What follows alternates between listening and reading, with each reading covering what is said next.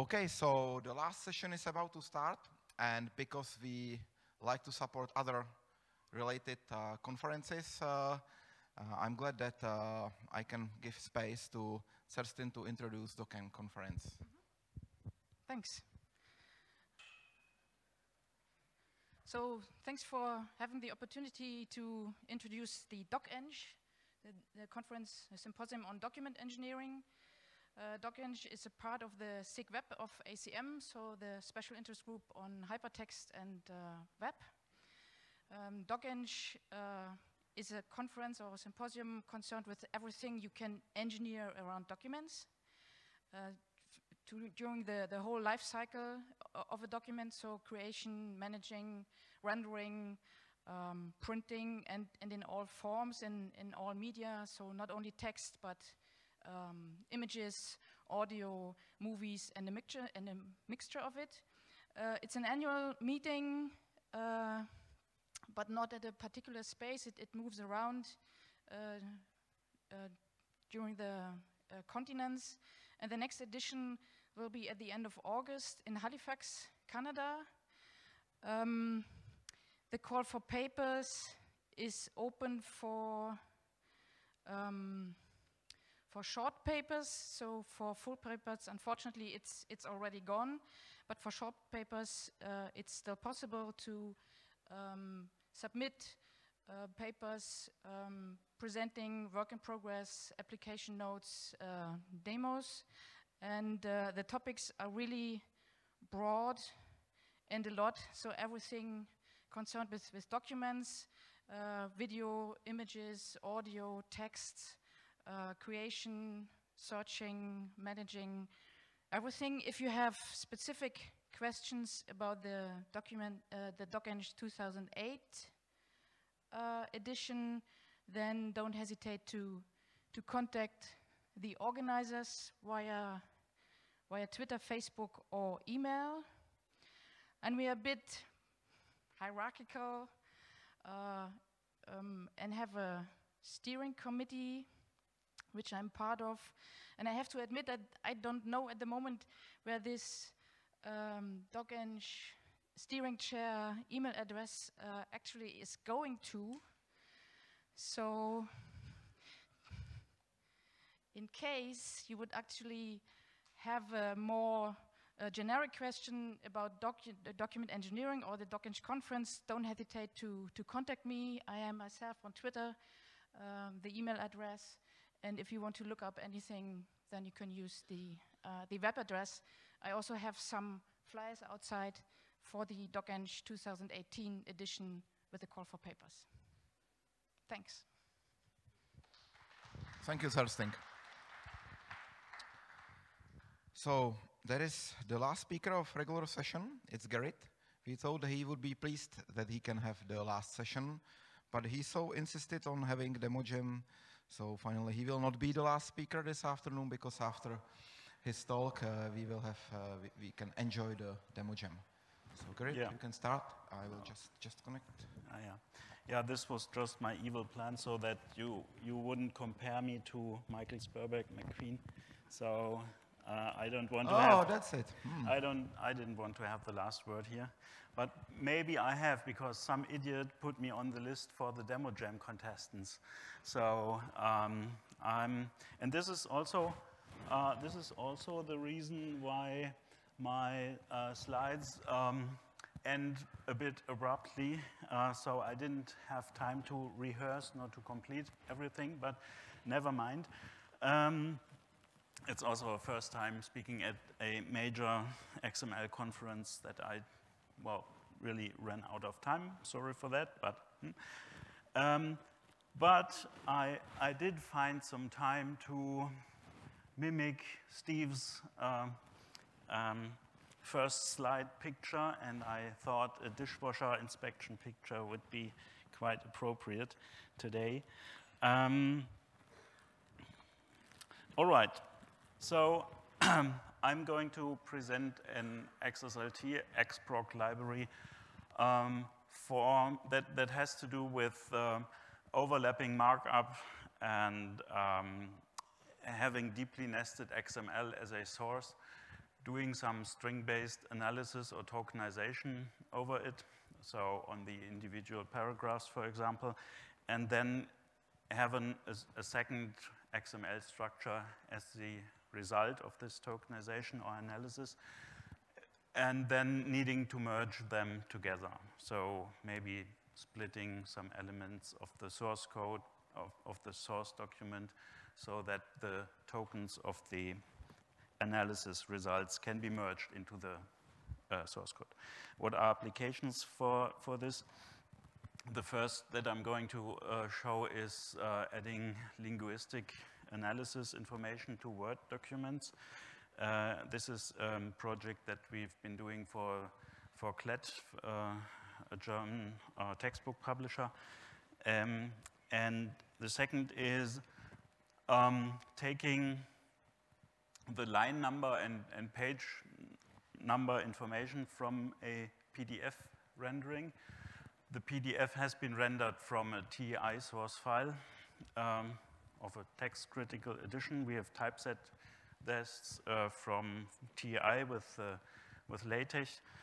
And we had a PDF, and the editors wanted to have each line number information of that PDF edition patched back into the TEI source code.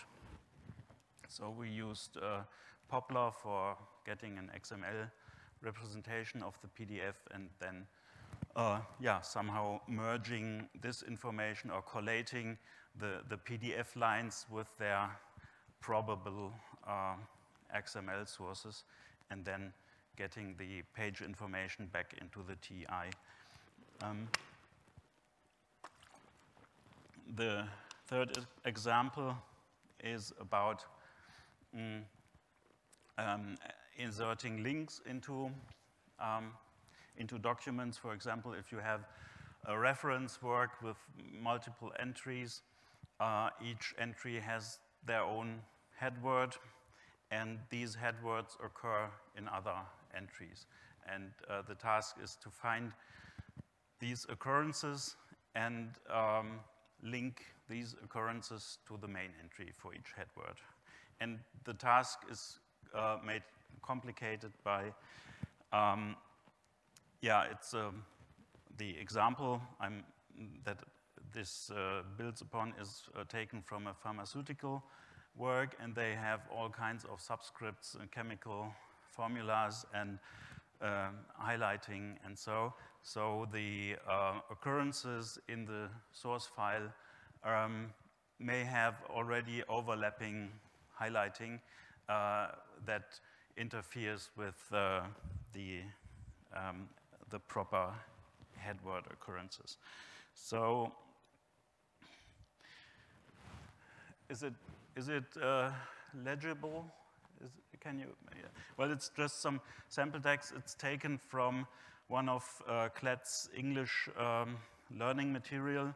The authors of these manuscripts, they use Word, and CLET has a rather sophisticated vocabulary management system that was developed mostly by BaseX, and it's built on BaseX database, of course, and they also store for each word in which form the pupils in each German Bundesland have learned this word, and whether they have learned in 5th grade or 6th grade some past tense or whatever. So there's a database for each word that says, okay, this is known to pupils in 5th grade or not, or past tense they don't know yet, but they know the verb. And analysis is performed on these manuscripts using an XProc pipeline that first converts the Word file to our docbook-based intermediate format because it's better suited for this kind of analysis. And then sends it to a web service that performs linguistic analysis using Apache OpenNLP. This was configured by Daniel Naber, the author of Language Tool.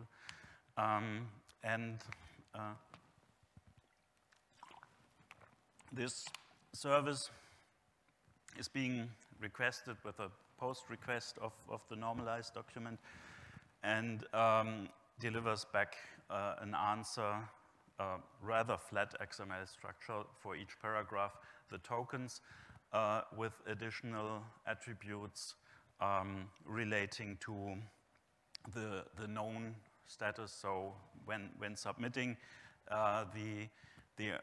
from the user interface, the users will also say, okay, this is this and that work, and therefore the system knows, okay, this is 6th grade English. And so this will be annotated, and we will, also using XProc, we will generate an annotated Word file where we use double underlines to colored double underlines to indicate the status of these words. So everything that is green, it means here we have a slightly larger thing. So green means both the lemma, so the base word, and the inflection form are known to the pupil. Red, wavy underline, and this is demonstrated here also by tooltips. Tooltips in Word are possible by using links, so it's practical. You can immediately link to the BaseX supplied vocabulary management system.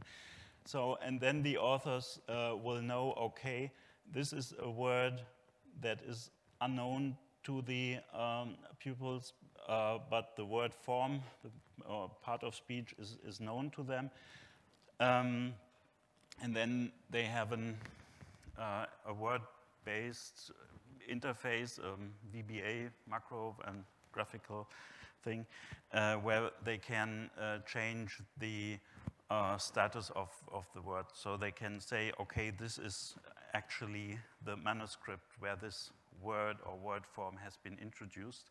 They can mark it as such and post it back to the service. So this will register, and henceforth the system will know if this manuscript would be uploaded again, then this would become green if it had been registered. Okay, so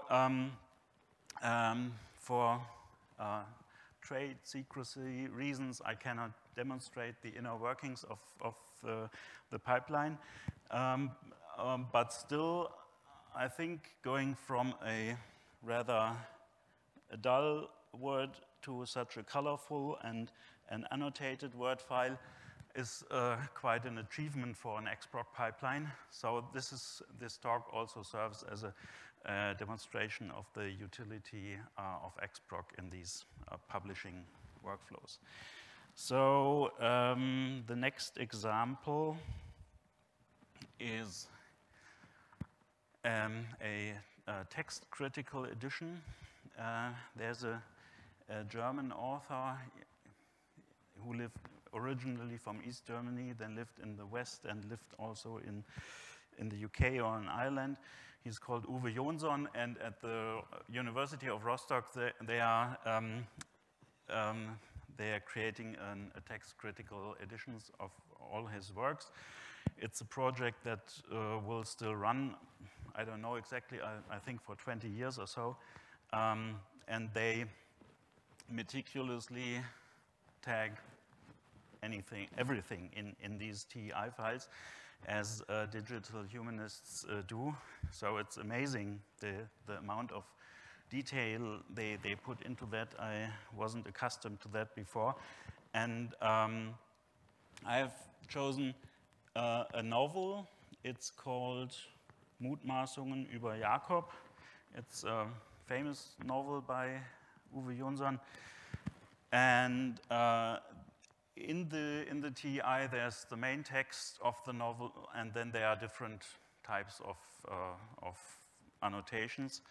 And these annotations are, well, like footnotes and other vocabularies, typically inserted at the place. So in the source code, this is an annotated piece of the source code, and there are nodes that are not rendered on this page in the PDF rendering, but rather they are collated, they are taken together at another place of the book. So this is on page 325, and the original page is 103. And in this apparatus, they refer to the page and line numbers, and then they quote a bit of the text that it relates to, and then there's a text critical remark. And the people at University of Rostock, they wanted to have the page and line numbers encoded for the main text, but also for the nodes. And the result looks like this. I hope you can see that. So we have, they chose a different notation. So here's a page break on page 325. This is just at the beginning of the node. And then for the line breaks, they encode the page and line numbers in a certain format for their IDs. You could have used the N attributes also for the lines, but that's the way they chose to do that. And with the different colors, we see here the different PDF page ranges that the line breaks have been inserted. So you have here the main text and then this in between, and this is performed by essentially making two passes over the PDF and or as many passes as there are distinct ranges with where different settings apply.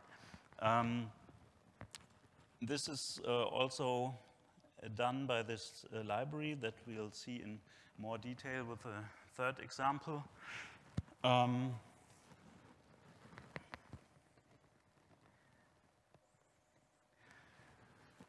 So also for trade secrecy reasons, I couldn't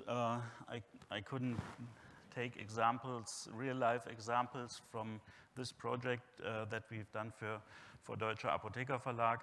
It's really a huge reference work, and it's also typeset directly from XML with le-tex. And the task here, as I explained previously, is to link occurrences of head words to their main entries. And I created, I will post the link later, a demo project for this on GitHub, where I set up a similar scenario, having docbook chapters with headings. So the subscript 2 is quite small. This is a subscript. You have these headwords, chapter headings, and you have also longer chapter headings where some of the others may also occur. Or here you have other ones with even some highlighting. So you have here some L-glucose with small caps L, and you have all kinds of subscripts in these headwords, and you have at the location where they are referenced, you have different stuff like our typesetters insert a break, or they insert a soft hyphen and other things like fixed width spaces or so, and while the headwords only contain ordinary spaces. So you can imagine if you want to find the occurrences in the text, some normalizing will be necessary. So what this library is doing is, in a first bespoke step, creating regular expressions from the headwords, and then normalizing the input so that it can match the regular expressions. You have the additional issue that, where's the footnote? Here. You sometimes have footnotes or index terms that are in the normal flow of the paragraph, but they must be excluded from this matching. Maybe I should put this footnote right into the term that needs to be tagged, but I'm not sure whether this will work. So in order not to embarrass myself, I will let it here. I can try that afterwards. So this is what the input looks like, and now I'm going to, maybe a step back. So if you had flat strings, then you could just use analyze string or other regular expression matching techniques and find the occurrences. But then what do you do if you have a matching occurrence that only matches after normalization? So in first place, you only have a string that matches. So you would throw away all your subscript digits, etc. What you could do in order to preserve the tagging is to use the tagged headwords, but then you would lose all these ad hoc line breaks, etc. So you cannot just simply replace your matches with the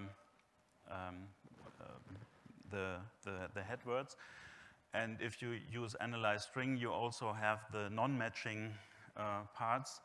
And what do you do with them? Would you just flatten the rest of the paragraph so it somehow needs to be preserved?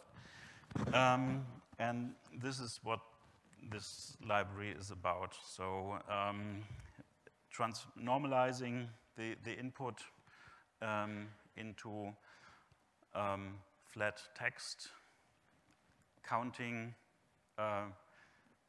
character positions, doing the matching, have result lists also with character positions, merging these two, and then inverting the normalization that has been done before. This is sometimes, it's conceptually not that difficult. I mean, counting character positions is not that hard, but it's very error prone for off by one errors and other errors. So I thought since these 3 applications that arrived over the course of 3 years or so, since they share so many common features, such as character counting and restoring markup merging things, I thought it might be a good idea to encapsulate this functionality into a library. Okay, and now I'm running this pipeline.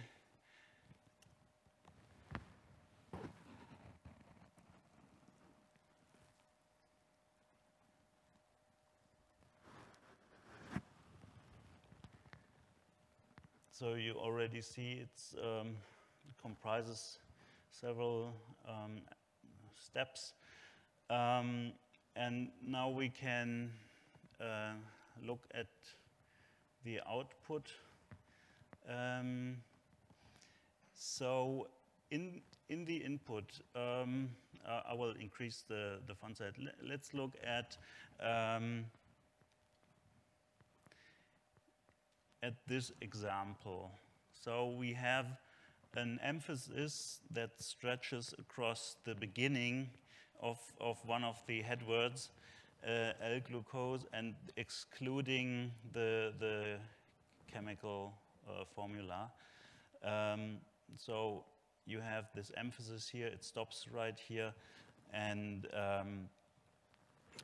the expected outcome would be that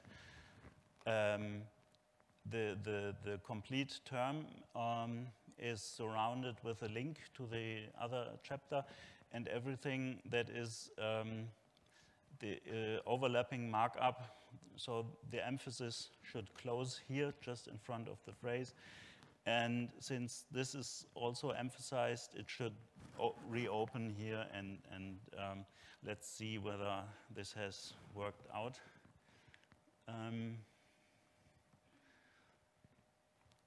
So we have here the first part of the emphasis, then we have the link, and it points to the other chapter. And it still includes the manual break. So this is what the library is for.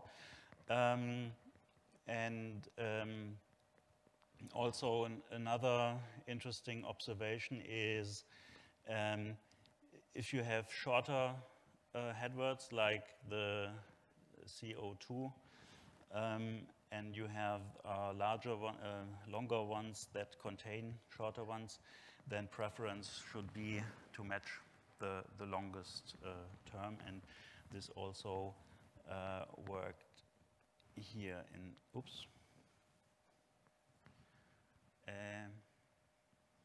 in this example.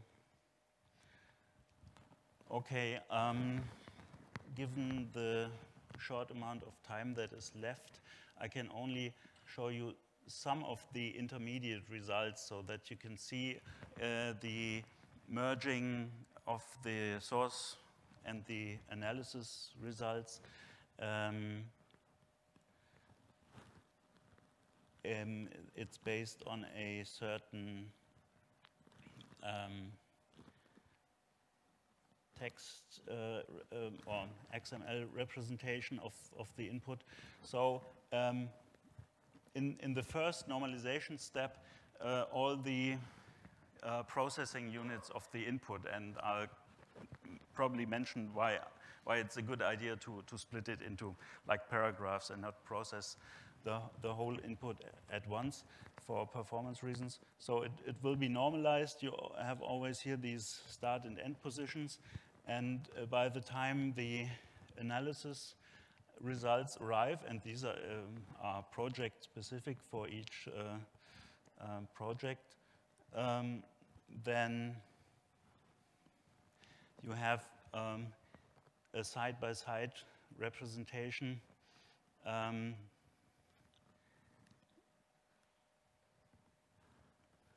of the, let's see,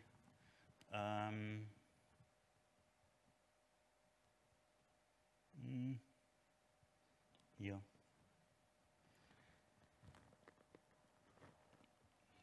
So it always, the processing units are called TTT para. They contain the normalized input as the first child. So it's a docbook paragraph, and then TTT tokens element as with the normalization results as a second thing, and the individual tokens are marked here, and then another XSLT pass will merge this information so that you have milestone elements in the next step. So at any place where there was a token begin, there will be a milestone element, and the problem is that they are not necessarily on the same level. So you need to, in another step, if you want a proper link, it's different for the line and page numbers. You can just insert them where they are. But if you want linking, then you need to pull up these milestone elements to right beneath the paragraph so that you will be able to split the other units and insert or merge the milestones and have proper spanning elements. I'll discuss some performance issues in the paper. Why it's a good idea to split the input into manageable units. And yeah, this is just a summary of the common features of these tasks and what motivates creating a reusable library. This is the interface for the line breaking thing. It's also in the paper if you're interested. And these are the details of the line breaking pipeline. I had to create it, put it into landscape mode, so it even looks more weird than in the paper. But you see there's these are XProc steps. They have 2 outputs here. And this output here of the step will then, after the rest has been processed, will somehow again be merged with the other one. So this is complex, but this is also a really nice feature about XProc, which is, by the way, a functional language. And you can have many function results, and you don't have to consume them at once when they are generated. But this output port just lingers around until it is needed here again. So this is really cool demonstration of some of XProc's good features, I'd say. Okay, thank you.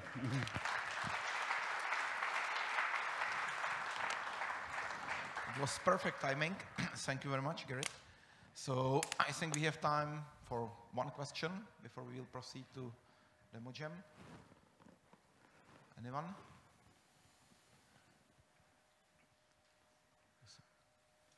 Okay, so seems, there is one question, sorry.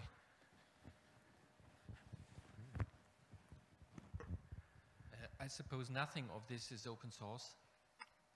Well, yes, the library is open source, and the demo, the docbook chapter demo that I presented, it's on GitHub. I will post the link to the slides, and in the slides there are links to the demo, and the demo